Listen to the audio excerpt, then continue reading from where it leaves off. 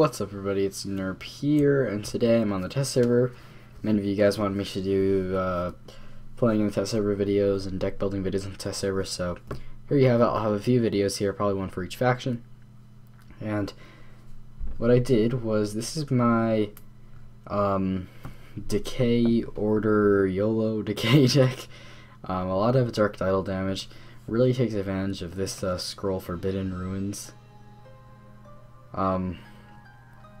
It's one of the new lingering spells. Only lingers for 3 turns, but all non-combat damage against idols is increased by 1. So that means Caller's Bane will do 2 damage to every idol. That means Faith Chains will do 2 damage to every idol. Decimation will be 3 damage.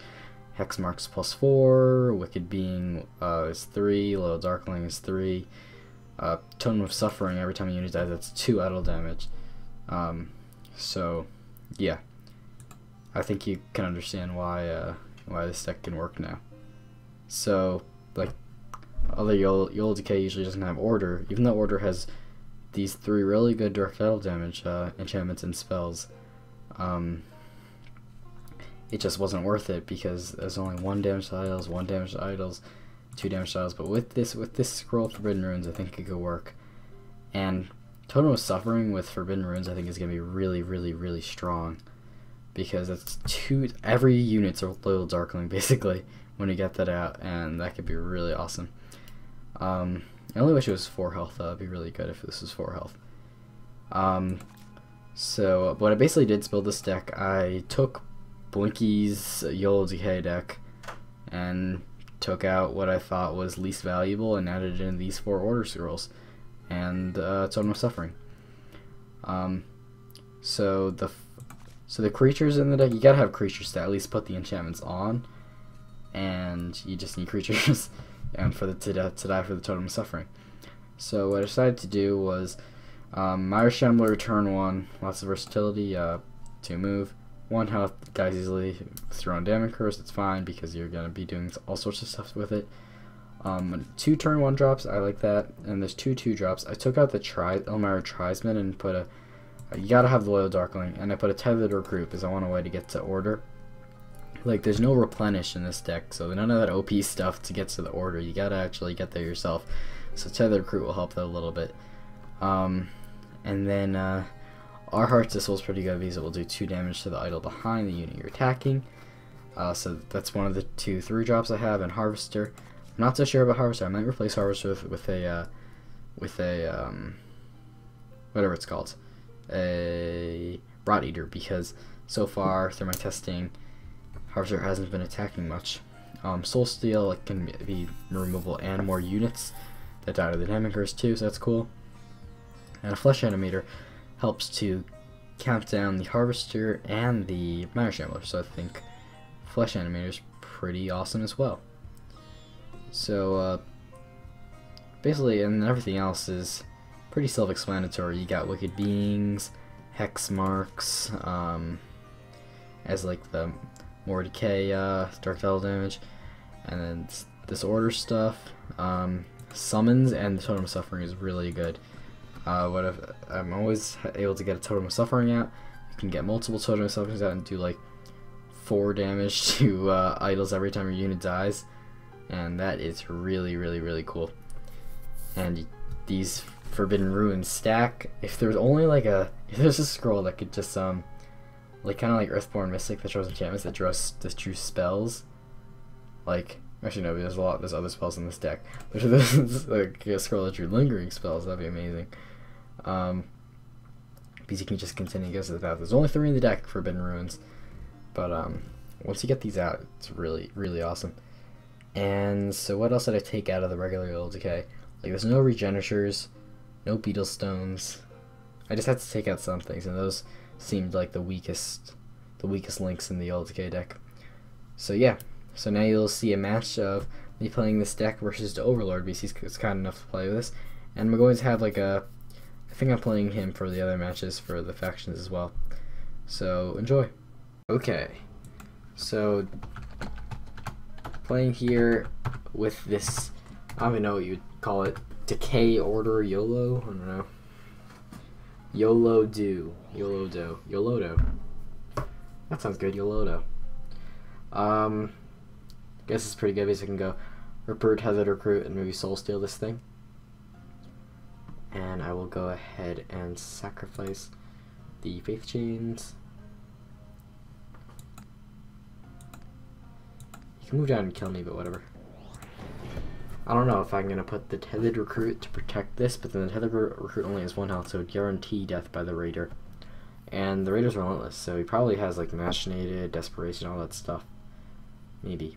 So I don't want to really line him up. Let's see if he moves down first. We'll see if he tries to engage me.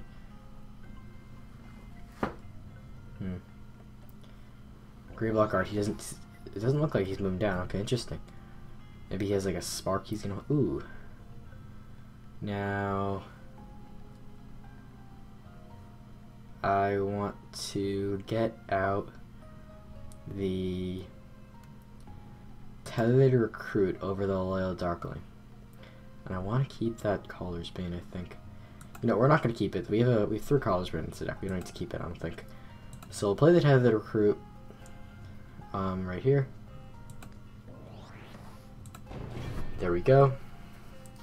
And this should be pretty good. Next turn, I can Soul Steal this Raider. And then the next turn, play a Totem of Suffering. He has energy, though. Energy can easily destroy a Totem of Suffering. The problem with this deck, I think it may revolve around the Lingering spell, Forbidden Ruins, too much.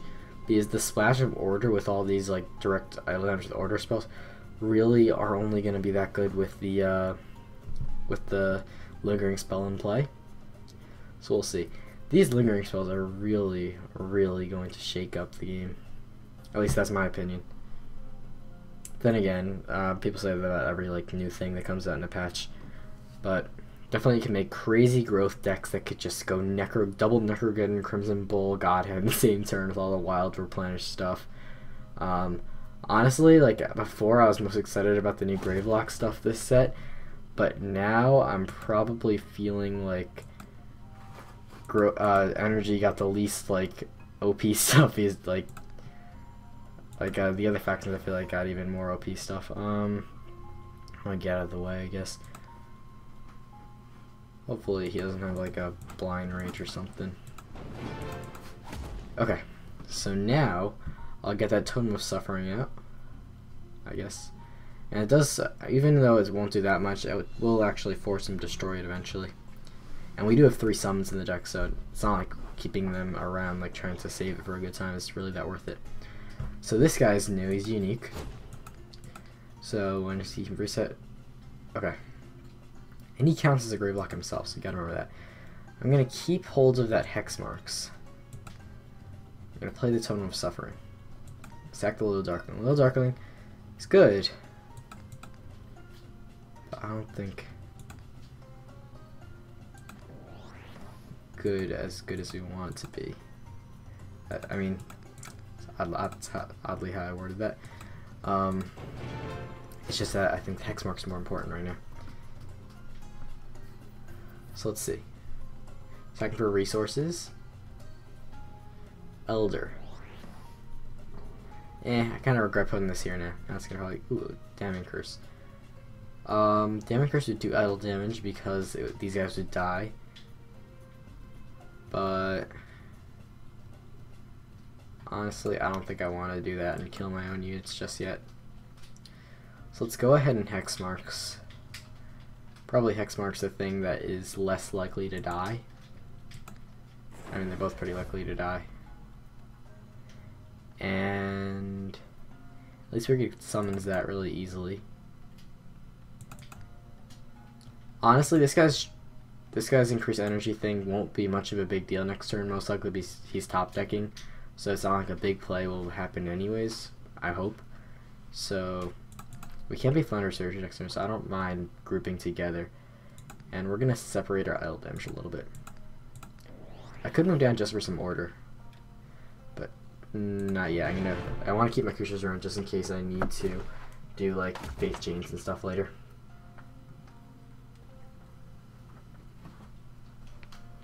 So second for Scrolls, so he could go for an extra 3 energy this turn, but he might not have anything he needs to do. I just noticed he could have Thunder Surged if he had Thunder Surge because of the energy thing, so yeah. So he gets a Clock Cover out, it's pretty good for me, he doesn't do anything else. Druid's Totem of Suffering, no point in really keeping the summons around. Wicked Being, Irish Hammer. May as well just play a Totem of Suffering, right? I'll go ahead and deal damage to this idol. And view up.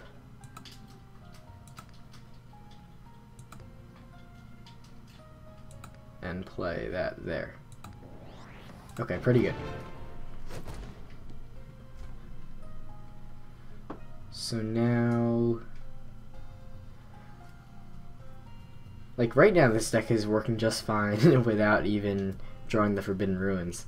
Once I get that Forbidden Ruins out, it's gonna be amazing. Doesn't seem like he's drawing great removal right now for like that Hex Marked guy. Okay, so it's gonna be hard for me to damage that idol in the middle there. So he knows what's up. He has to protect the idols. He knows it. And I'm gonna sacrifice the Soul Steel because his units are really big and Soul Steals won't do much to them.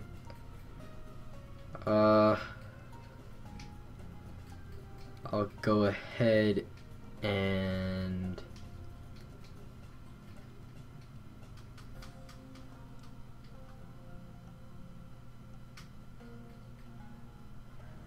I'm gonna stay put. I'm gonna destroy these idols.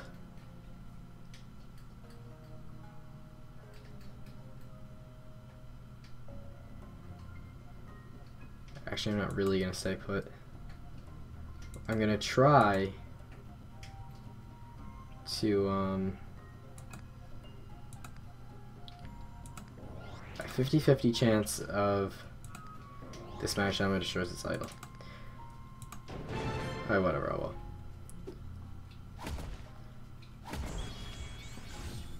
Okay, so now I really want to draw that spell, because then my things are gonna be much stronger. And I want to draw Faith Chains, all that stuff now. Oh, those were a little disconnect, reconnect. So if he has Thunderfish, you can play it because, as we know, this dude who long knows. But what's gonna happen? Maybe a Fury. Maybe a Fury.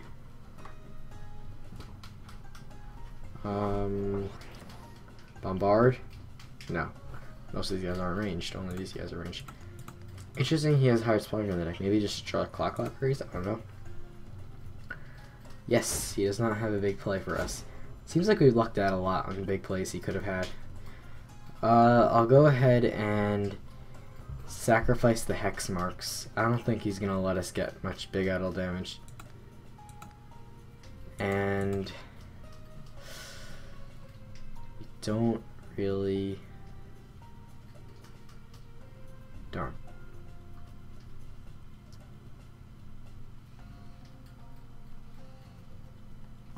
Let's go ahead and view up. He can basically destroy whatever kind of stuff he wants to destroy. If he's gonna destroy stuff, I'd rather him do the Tailored Recruit. I want to protect you guys and get a Loyal Dark one here. I know Loyal Darkling there would ensure the destruction of that idol, but he might want to just go for like a burn or something on this Totem Suffering instead of destroying it himself, because then these guys hurt the idol. But I don't think he knows I have like stuff like Color's Bane and Faith Chains, so and those three Forbidden Ruins that I have not drawn yet, so I should be okay. But I have to worry because Gravelocks, another Elder out like soon could really be bad, because that is, he can win the game really fast. I'm not so sure about the Decimations in this deck, because I get like if you just can't do that last bit of idle damage, you always have the decimations, and those can do possibly 3 idle damage. But against like a faster deck, like almost like Gravelocks, Agrax that aren't even that fast, and I probably won't have time to like sacrifice scrolls and try to draw them. Interesting. Okay. So I guess that's fine. I don't really mind that. Yeah, the Machination Mindset. Pretty glad that he used a scroll to do that, because all it gives him really is he gets to move this Elder up and destroy a Darkling. That's gonna do 3 damage to that idol.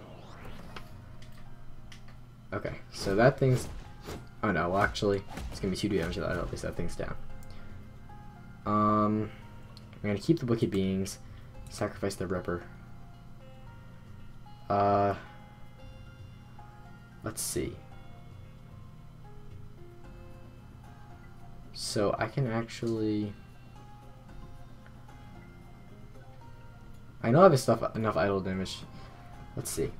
So if I do all this, like I can just... How can I make it so... Come on, you just stay put.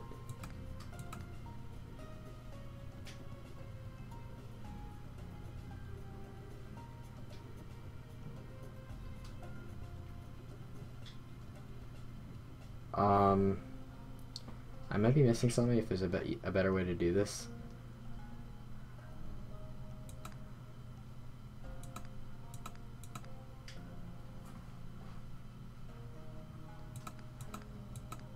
Let's go with a flesh dude.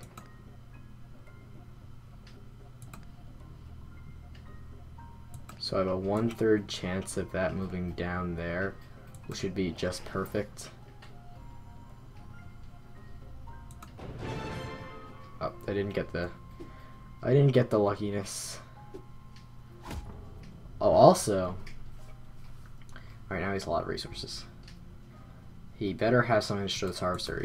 That would be really bad for him, unless he has like 2 potion resistance. That gives a lot of damage curse. I have 2 more damage curses in the deck. Maybe I should have just loaded up on Wicked Beings last turn to destroy the idol and stuff. Hope I can get a... I really want a Faith Chain soon. Like, really soon. Okay, so he is making a big play here. 11 energy, and he's a lot of scrolls now. So most likely he's going to be able to clear my board. The safest bet is getting Wicked Beings on the Darkling, because I can actually destroy the Darkling myself without having to use Soul Steals or Damage Curses. Okay, so they're dead. And I fully assume he has something to destroy this Harvester. I mean, he has to. Anything about Dispersal, a couple Sparks. He's gotta have something. Huh. So now that Rules Bound Dispersal out of the play. Wow. This Harvester lives. That's really good for me. Forbidden Ruins. What do I want to sacrifice? Probably one of the Wicked Beings. Because I need the Darkling for like that self-death and stuff. 2 Forbidden Ruins.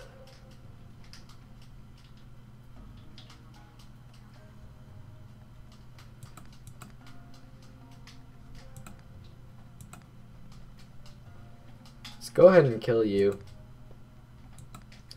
And destroy that idol. And now I'm going to play a Forbidden Ruins and a Wicked Being on you.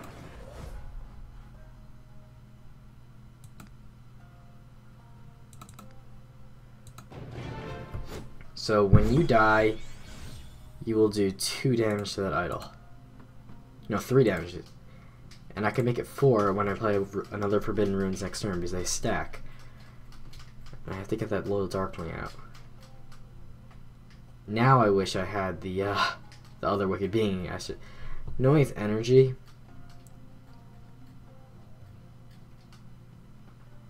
I probably should have sacked the Darkling. And still, I think he would have to destroy that thing. Or actually, it wouldn't. He wouldn't have to destroy that thing. Okay. Like a faith change would be really good for me still. So we're most likely going to. Don't tell me he can win the game this turn. Okay, good. He can't. He's just gonna destroy an idol probably, or destroy the harvester and do a lot of idol damage back there.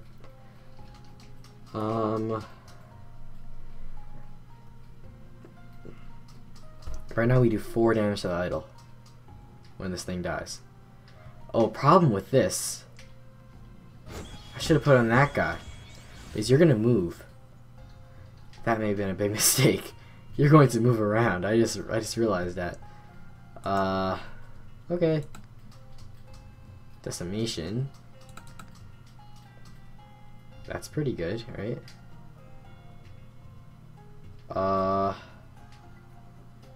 Well. I don't want. He only has 2 scrolls in hand. There's a good chance we don't lose next turn. I want to keep you on this row. Let's go ahead and play another Forbidden Ruins.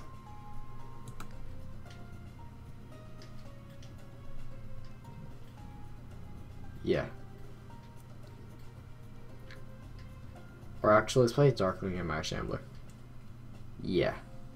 We'll go like that. Okay, so how are we going to make you stay in this row? Like this.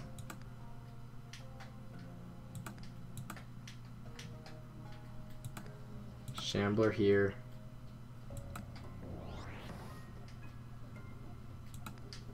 And a Darkling. Oh, I just realized this guy's mashing it, isn't he? I lose to like a, yeah, I'm gonna lose to a like another machinator on this. Oh, I lose. I already lost. He gets to move this up and move this Gravelock Elder back. I just lost the game. I didn't see that. Oh, so excited. I don't think I really could have done much to protect against it though. So I don't really fault myself that much. Hopefully he doesn't see it. Yes, he. Well, maybe he does see it, and he has another way to win up there. We'll see. We'll see if we were given a gift here. Because there's a very good chance... Oh, he's moving... Yes. Yes, yes. Or no, Machinator and he wins there. Oh, he doesn't have enough resources. Yes, he had the win, I'm sure of it. And that's going to be game. That's going to be game. GG, well played. I'm going to tell him he had you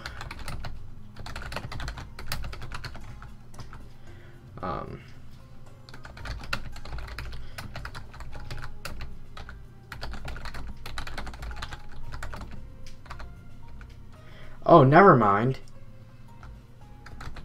I just noticed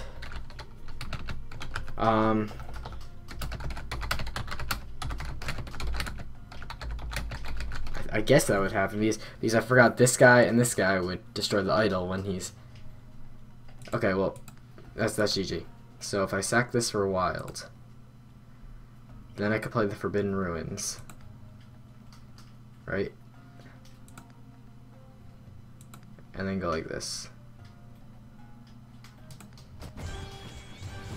Oh boy. So that was pretty exciting. I really like this. I feel like Blinky, loving the YOLO decay stuff, but this is YOLO decay with order, my own concoction. So a lot of you guys said you want to see more stuff in the test server, so I delivered that, and I think I'm going to show you guys some of the awesome growth stuff, because that can make some crazy stuff happen too. And then there's also the Gravelocks and the Knights from order and energy stuff. So thank you all for watching. Like the video if you enjoyed. Subscribe if you want more content like this. Submit your top plays of the week. And I will see you all next time.